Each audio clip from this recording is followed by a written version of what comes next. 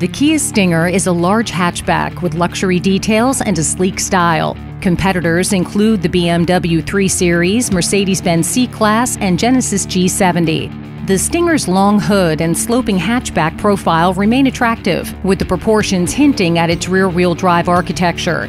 Inside, the Stinger apes luxury vehicles with its circular air vents, large touchscreen, and available Nappa leather.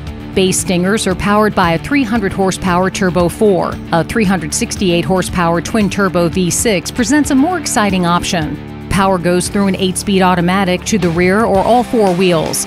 The EPA says the Stinger is capable of fuel economy in the upper 20s on the highway.